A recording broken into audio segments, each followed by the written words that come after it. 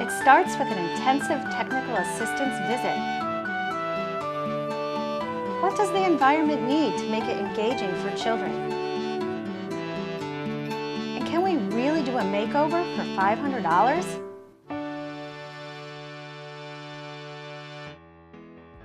Today we're at the home of Deb Collins, a licensed family child care provider.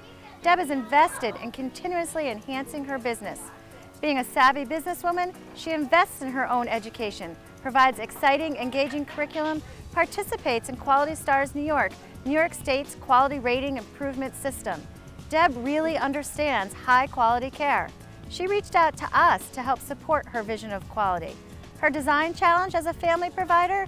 Dual use of space. This is her home and her business, making the most of a small space and play materials that are accessible for all age groups.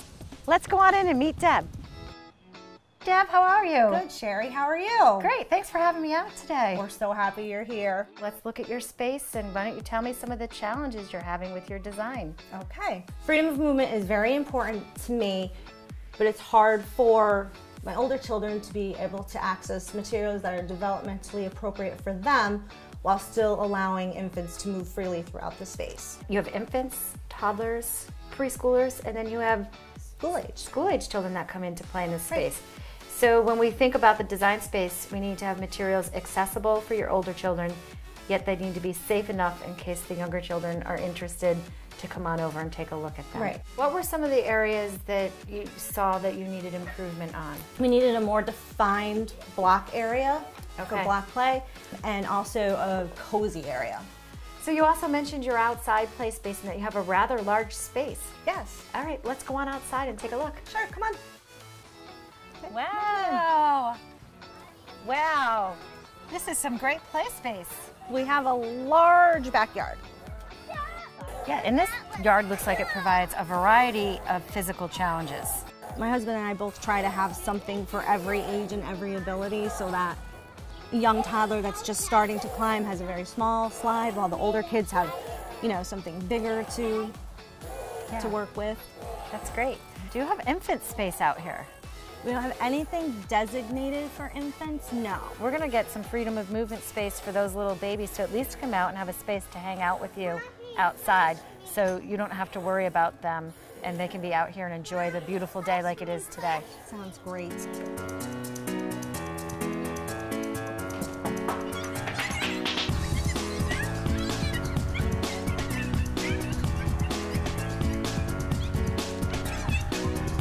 These stepping stones are kind of plain. What should we do to them? Where are you? There you are. Your favorite color, and what would that be? Purple is your favorite color. I can colors with each other if you want to. So go ahead with it. We're all working together.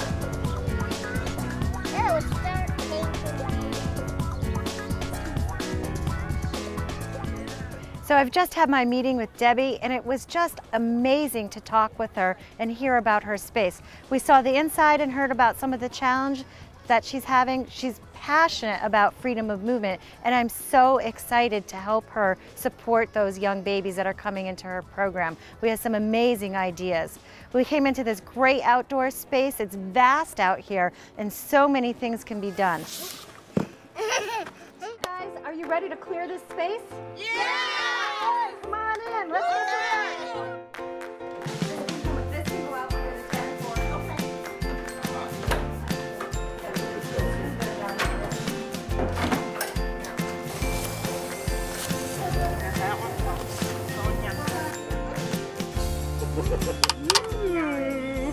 Nice. It's not the whole room.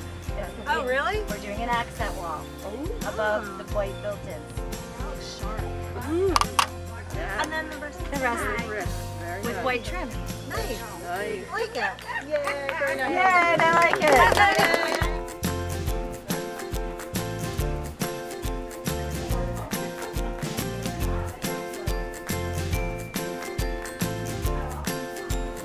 And then It's like land here. exactly. Have you done that before? You're a landscape. Okay, excellent. You're in charge now.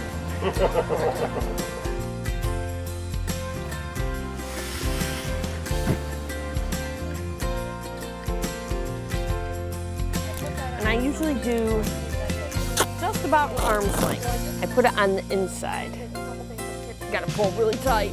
It's funny when you want duct tape to actually wrinkle. It doesn't cooperate.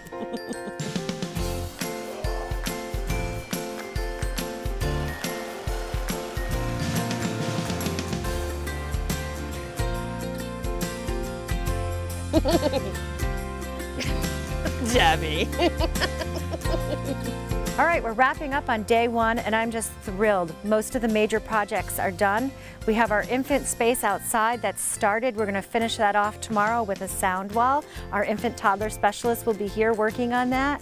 We also have some inside projects to finish, a lot of staging, finishing the cozy area, but the major project of the built-ins, it's done. They look beautiful in the room, and it's going to provide lots of extra storage that Debbie needs for the materials.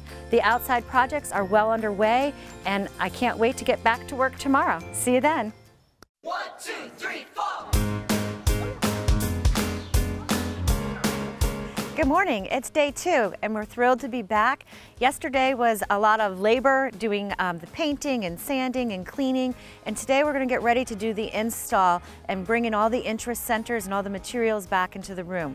We have a few last minute projects that we're working on that will be a great surprise for Debbie, and we can't wait to finish this up and see what it looks like. Little decoupage. Look how nice this is going to look. You want to do a little crafting? Yeah, I think this is great. Yeah. Yeah, we just have to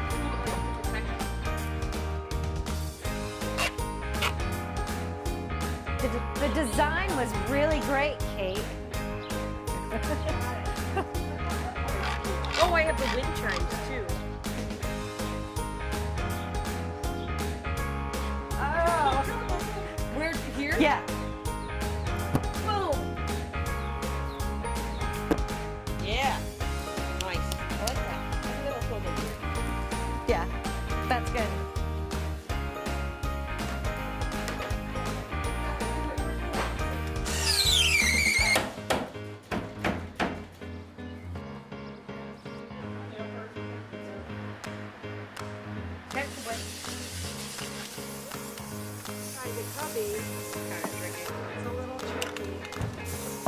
Well, what I could do, those, is that screwed in?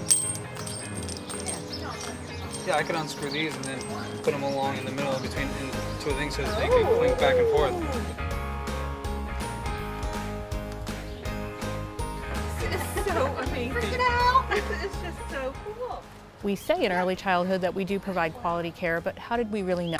So what New York has done is they've defined what quality care should look like for children across New York State. We partner with providers, we meet them where they are, and we have a series of short and long-term goals to help them improve the quality of care that they have for children. And we are there to provide technical support. Quality Stars is a wonderful opportunity for providers, and we look forward to expanding throughout New York State. The way this works, you have to press down on the side button and lift up at the same time. So what I like about this is these pieces, so I made you 2 sets, these allow you to change items out because, you know, they're going to get tired of doing this. There's, 7 choices. So I could put the insects in there. You could do a lot of things with this. Yeah, that might be a nice, safe way for them not to hurt your specimens. It doesn't even have to be magnetic. It just gives a different kind of an effect when they're building. You're using those imaginations and seeing what happens when they're doing things. A little baby teether that's translucent, that has some neat effects. There is science and there is math, and there is cognitive thinking about it. And there's cause and effect. What's going to happen if I put it in here? What's going to happen if I put it in here? Awesome. It's engineering. It's fantastic. We built this really awesome sound wall that they can play with and manipulate and touch when they're out here on their space. You play with it a little bit, you get spinning. Here, look at it. You're going to want to go in and you leave just a small line in between the two. And then you take your zip tie, and when you're done with that, you fluff it completely. Ooh, yours is nice. That turned out really well.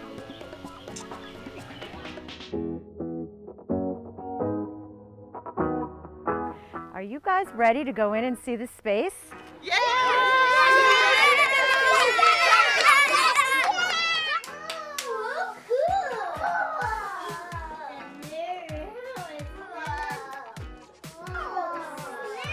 This is just amazing that we were able to take advantage of this small window space and create a shelf, stools to sit on, extra storage inside, because storage is so key in this space, taking advantage of every little nook and cranny. This clearly says blocks. We have all the accessories. It's print rich. We have these beautiful labels, and you can see everything that's inside. Children can easily access this. We have a bench over here that provides elements of softness with puppets promoting language and literacy. And it provides a nice backrest, and the key piece here are the family photos. While arranging this space, Deb was so thoughtful. The low board here with the materials accessible, and she wanted to make sure that they could see numbers and they could see letters, and they have paper and pencils and writing materials. They often use this table for writing activities. Everything is accessible and here at eye level, right in reach. I have this beautiful sensory table. This can easily be wheeled out and put back away, and all the materials are neatly tucked away underneath. We took advantage of the staircase, and this can easily be taken down. We have a flannel board with puppets tucked in and made a cushion, so when children come into the entryway here, they can sit down and they can take their shoes off and hang their coats up, which promotes independence. One of the other things that she was really trying to accomplish was making room for these new babies that are going to come in. We have all these elements of softness down here, and then we used low shelving to divide the space and create this protective play space for infants. One thing you'll notice in this infant space, there's no containers. We don't have any bouncy seats or extra saucers. We have freedom of movement. Deb is passionate about freedom of movement for babies, and she's certified these babies can be on the floor, stretching, growing, and using their large muscles.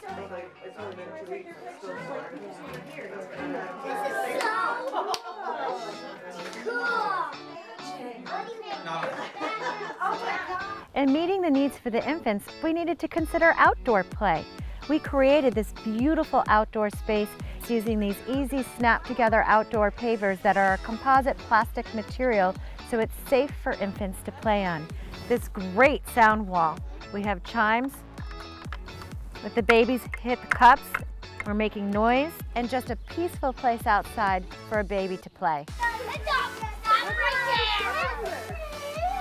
So we continue with meeting the needs for the mixed age group. We met the needs of infants for outdoor. Now we're going to go into the older children's space. And this water wall is absolutely amazing, and it just screams fun. The best part of this project, it didn't cost a thing.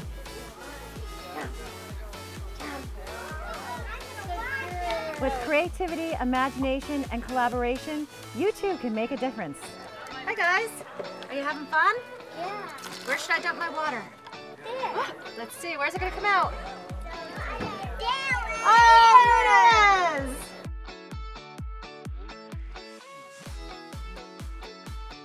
Deb is the perfect person, I think, for this Make a Difference campaign.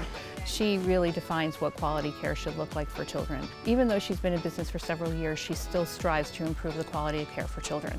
And I think that's what makes her so special, and so many providers in our state special, is that we're always trying to strive to improve what we are already doing. Hopefully a lot of family providers watch this and now see themselves as early childhood educators, not babysitters. I love just helping out. Debbie does so much for us and our child. She's always been there for us and taking care of her, so it's just been great to be able to give back and do something for her.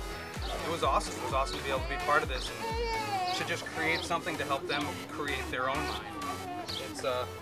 It's rewarding in more ways than one. I'm super excited for these kids because it's an opportunity, like they both have said, for them to kind of focus on their own special needs while they're outside and inside.